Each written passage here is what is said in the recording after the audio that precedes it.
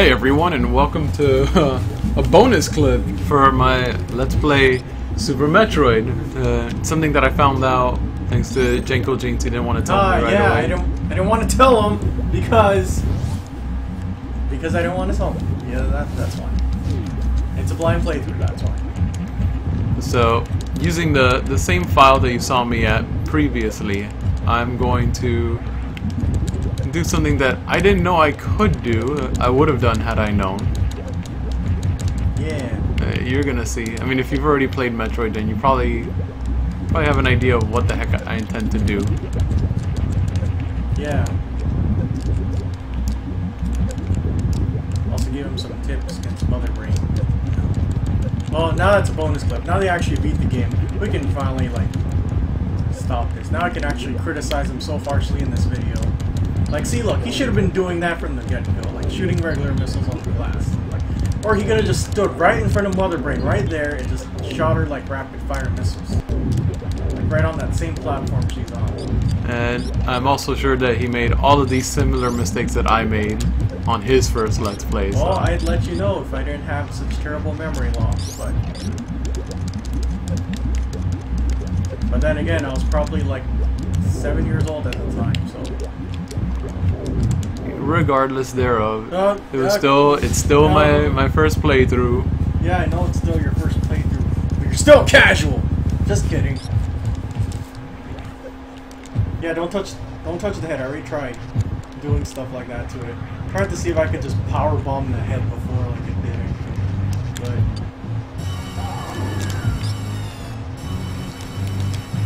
All right, so yeah, Mother Brain's pretty sturdy. You just avoid that, and you get the space jump out of it.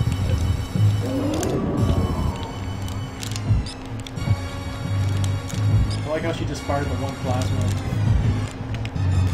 I mean, like, even the space pirates fire 2 at a time. Mother Brain, you're telling me at your peak you can only fire 1 plasma? Oh wait, that's right, she only has 1 eye. I keep forgetting.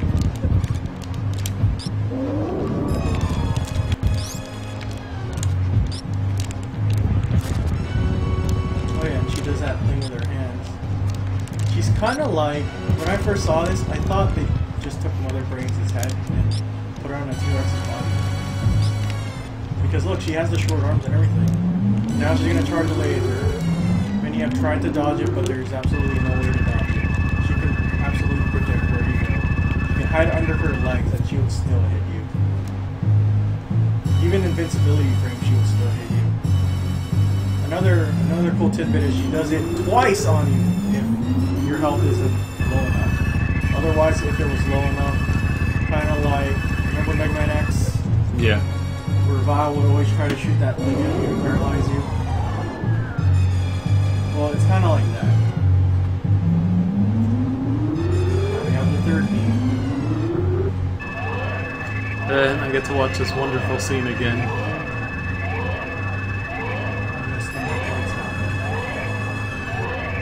You're always going to see, if you look up Metroid right now, you're always going to see Samus and Bell Sapling. It's only a different one. I mean, it's cute, but like, you know what happens in Metroid. If you watch this whole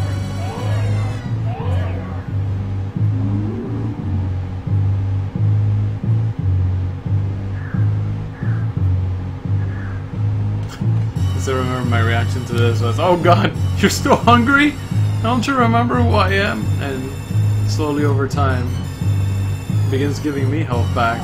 But then I was all like, "Hey, it's alive. You know, I can probably handle it at this health. No, I can handle it at this health. Save yourself, Lord. Look, I'm almost at full. Just run." No. In fact, I am at full, and you're still He there. wants to help you. You're her mom. You're its mom. There it goes.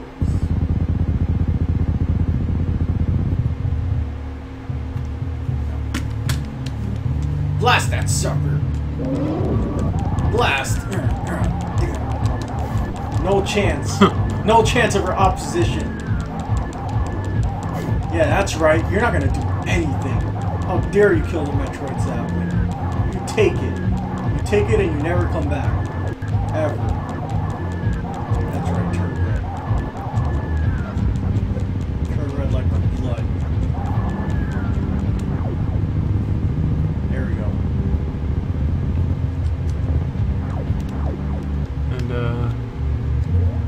Yeah, you're absolutely right. Yep, it's the beam becomes straight up hyper. This is the strongest you ever see Samus in, well, in any 2D Metroid game, I would have to say.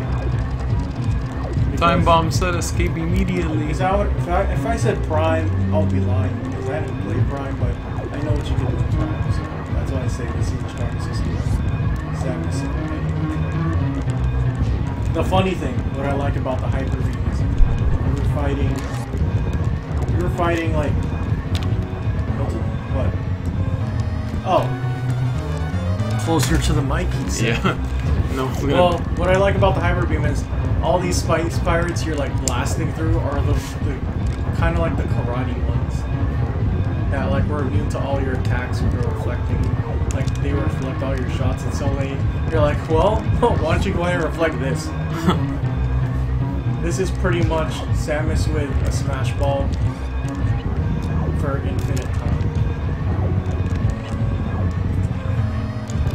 So another thing, since we're watching you do this, I'm gonna put a little history.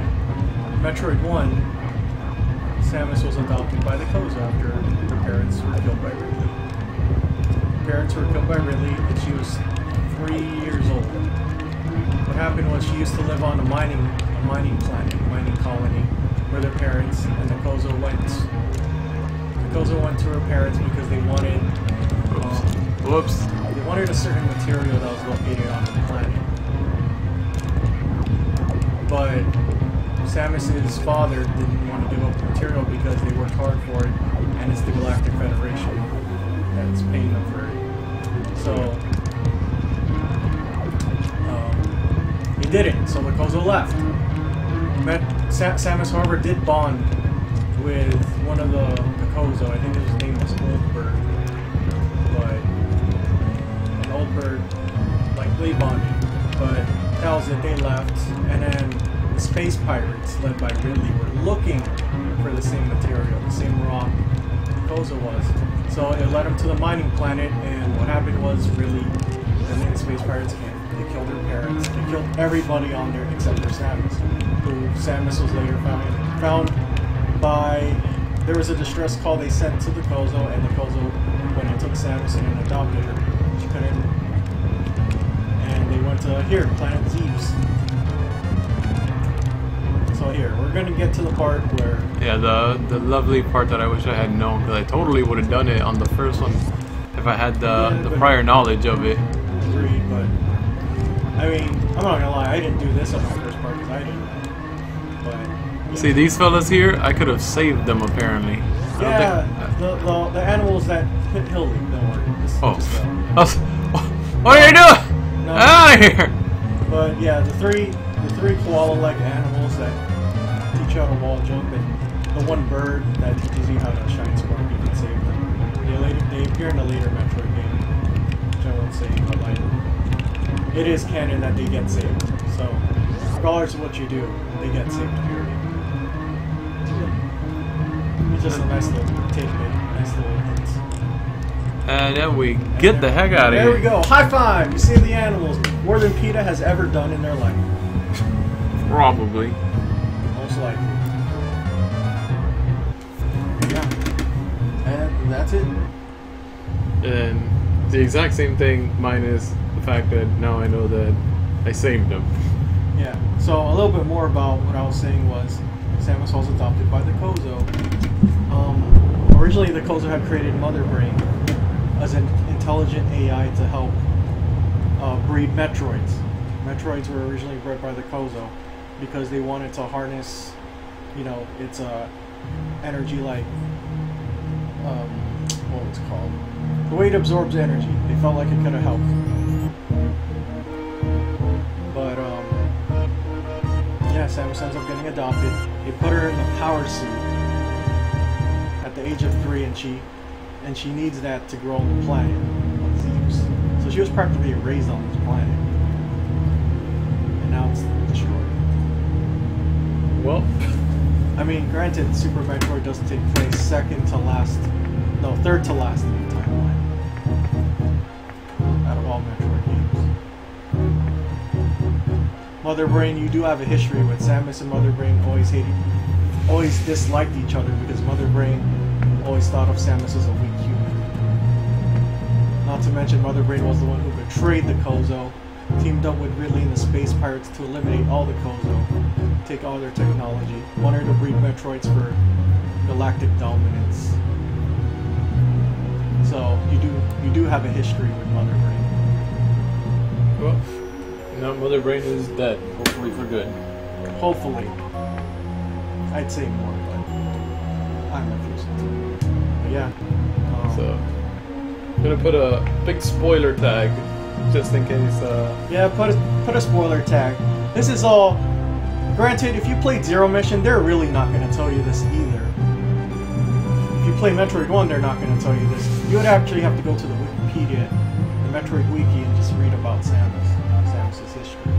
I don't think maybe in the Prime Trilogy they'll probably tell you, because Prime Trilogy has a lot of information when you scan different enemies and relics and stuff. So I think that's what I had going for it. Expanded the lore. Yeah. This was a fun playthrough to watch. Watching someone play it blind. Great game. Aged well, actually. Like, there are games that don't age well. And like you come back to them today and you're like, man, how did I ever play this as a kid? But this is a game I could see Lee coming back to a few years if he really wanted to like replay it. Sometimes I do, but I already know the best games. I don't want to keep replaying. I want to see if anyone else learns from these type of games, makes better games, and then, you know, you'll see the influence it had. So yeah, another thing is, depending on how fast you beat the game depends on what form you'll see Samus at the end. In this case, Lee got the second best ending. 3 to 10 hours of play time. Which is, I mean, it's pretty standard for someone on the first playthrough. The first, to get the best ending, you have to beat it in less than 3 hours. But of course that's for people who've like played the game already. And the worst ending is 10 hours or higher. But yeah, you got the second best ending. Not bad. And at 77%. So there you have it. Slightly different ending this time. One in which I went ahead and saved it. And I will go ahead and give this warning. Do not save. Try to make 2 files or copy a file over. And save right before you enter Mother Brain's area, because as soon as you reach there, you will reach a point of no return. oh, well, that would not be good. See, I would have told Lee about it, except I just found this out a few minutes ago on the GameFAQs boards where people were talking about, is this the point of no return? Yeah, you're pretty much stuck here. What you did is what that is. Oh well, it was a good playthrough nonetheless. So there you have it. Slightly happier ending where the animals are specifically saved by Samus and don't just show up in another Metroid game like nothing ever happened. Well, it is canon. They are saved, period. Yeah, but this time I went ahead and actually saved them. So makes me feel a little better. So there you have it. That's it. That was the bonus clip I wanted to do for this playthrough, just so that you could see me save the animals. And so yeah. So I will see you in the next Let's Play. Till then. Later.